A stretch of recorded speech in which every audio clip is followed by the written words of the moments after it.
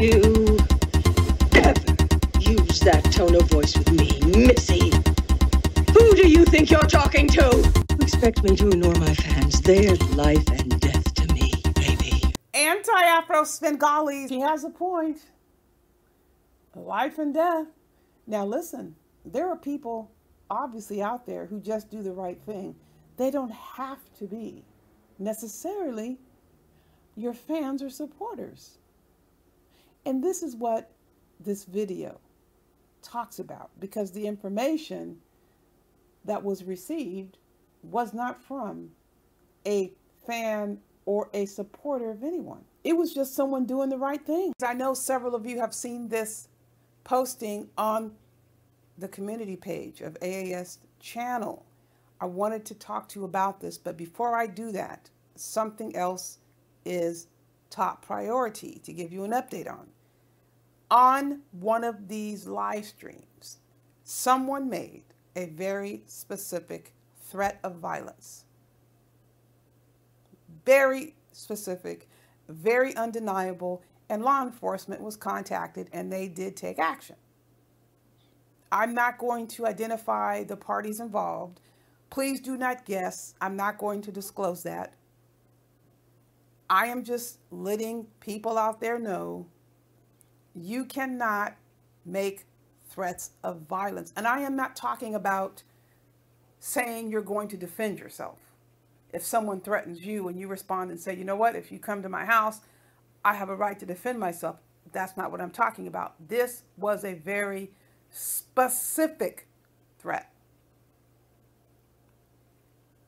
I don't know how and why people think this is something they are able to do without some sort of negative consequence.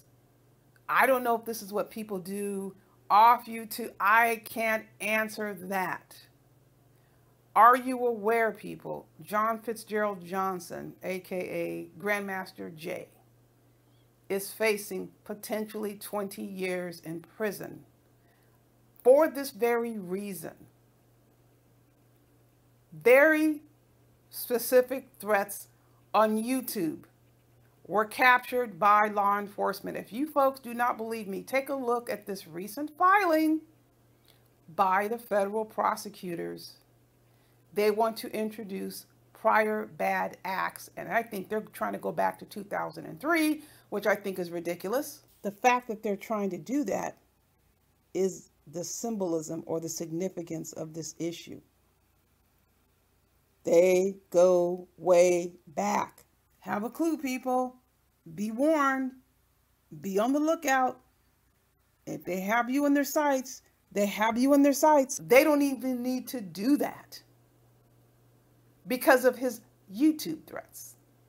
Look here on the page. They got these timestamps down.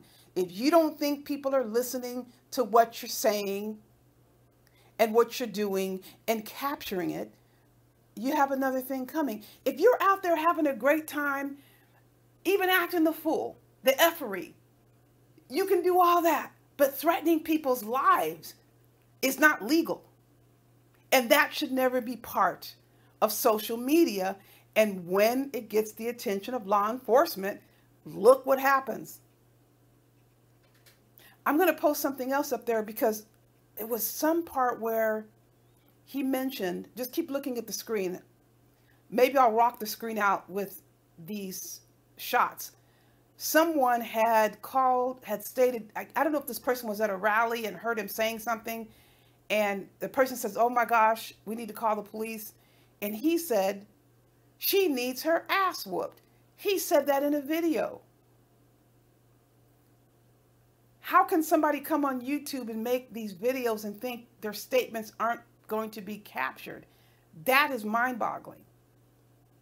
But that situation here, that somebody made a threat, it was very specific.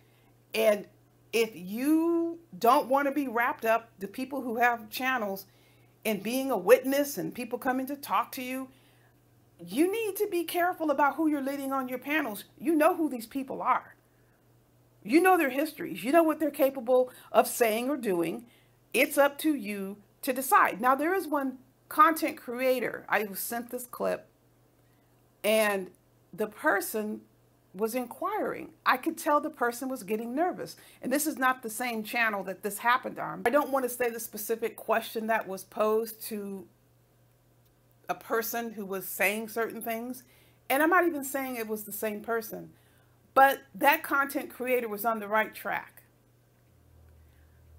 The questions that this person was asking this individual, if it means anything to you, it's up to you to take control of what happens on your channel, because you are complicit if you allow the stuff to happen and you don't shut it down. And as far as, let me see, your handcuffs, I made a comment. I have got to bring this up.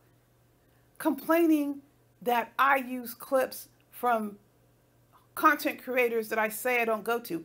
It's none of your damn business what content I use. But if you must know, since I came to YouTube, people have always sent me material. The other day, there were 3 live streams going, and they all were talking about AAS and Rev G. I'm really going to be able to sit there and capture everything that is being said. Watch your step out there, people, if you don't want to get wrapped up in a criminal case. Because if it's happening on your channel, they're going to come and they're going to talk to you about it. Now, you saw this posting. I believe I put it up on Saturday or Friday.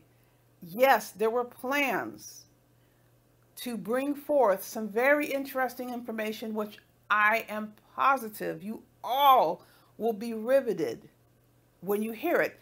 However, there were some out-of-town guests that stayed longer than expected. So that is going to have to be rescheduled. Hopefully, we can get that going for next Saturday. Well, I should say this coming Saturday.